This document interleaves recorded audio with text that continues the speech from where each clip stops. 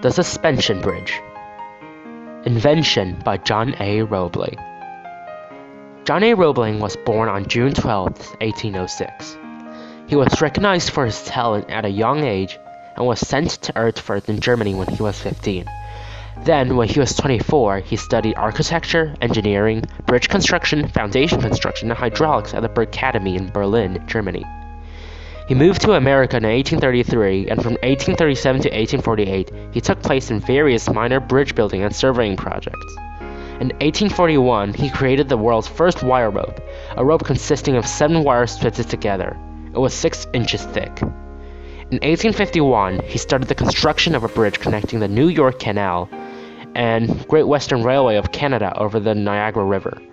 The bridge spanned 825 feet and was supported by 4 10-inch thick wire cables.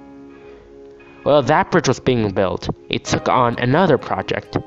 It was a suspension bridge across the Kentucky River with a span of 1,224 feet. In 1867, he started designing what is now called the Brooklyn Bridge, but on June 28, 1869, his foot got crushed by a ferry.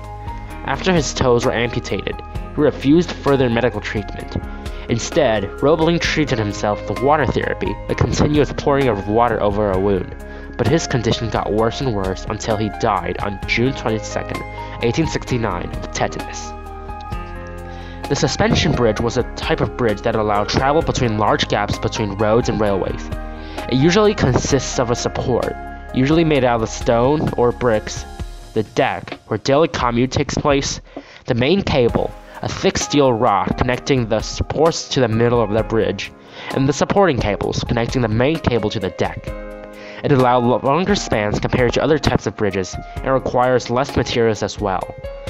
It also required little support below the bridge, allowing large boats and ships to travel under it. It may also withstand earthquakes and other seismic activity better than heavier bridges. The Industrial Revolution resulted in a new type of city, a city born out of successful industrial growth.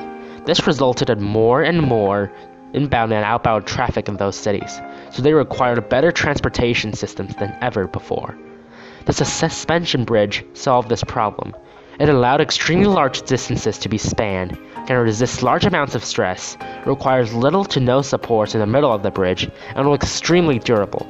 This satisfied the needs of heavy traffic and trains to cross wide rivers and canyons in the 19th century.